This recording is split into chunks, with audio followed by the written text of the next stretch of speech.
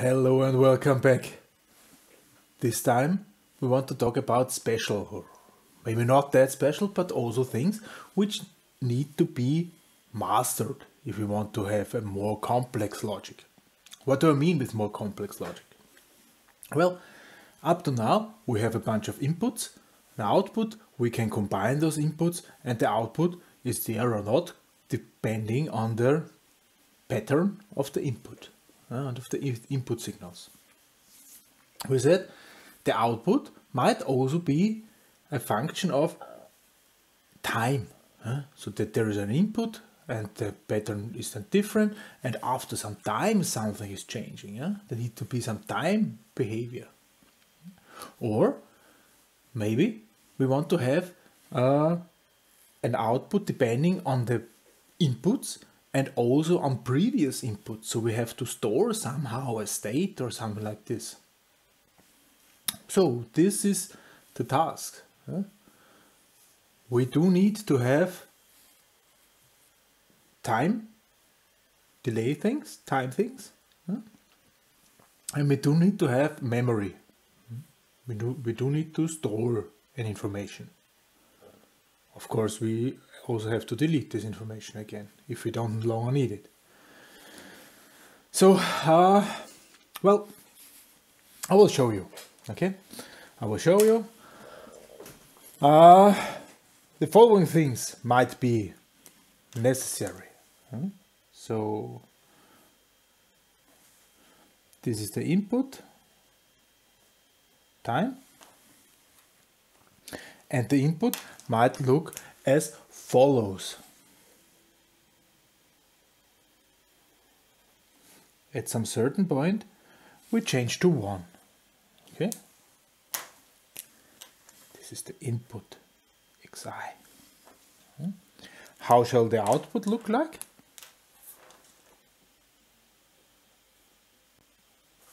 The output shall look like time exactly at the point where the input is rising. We change to 1, stay there for a while, and then disappear. So the input is a jump, and the output is an impulse of a certain length. Impulse length, Ti, let's call it. That's one possible thing. Okay. Then, what is also possible is if the input is an impulse. So the input is an impulse of a certain length.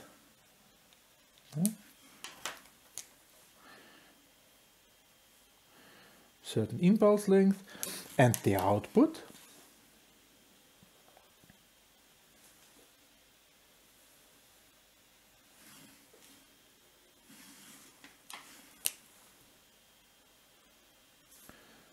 stays at 1. This is basically a memory function. This is y.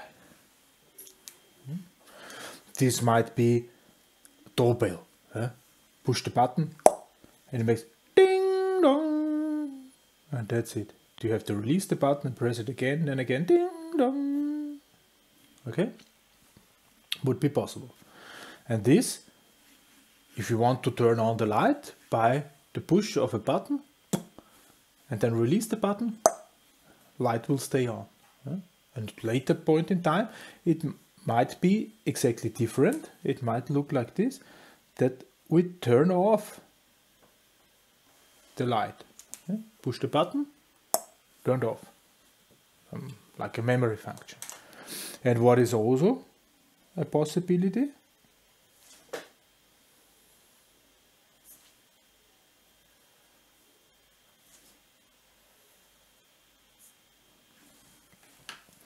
Here we have the input,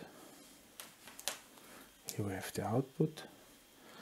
that the input is an impulse.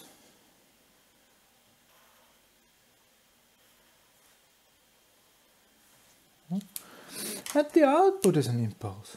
Why not? Why not? Different length maybe. So there is the input length and there is the output impulse length. And well, we could think about several things. That the input is maybe smaller or bigger than the output impulse length. Both is possible. Why not? One example for this would be maybe a stereo light. You push the button, release the button, light is on, and after a certain time, light goes off. Stairway light would be one possibility.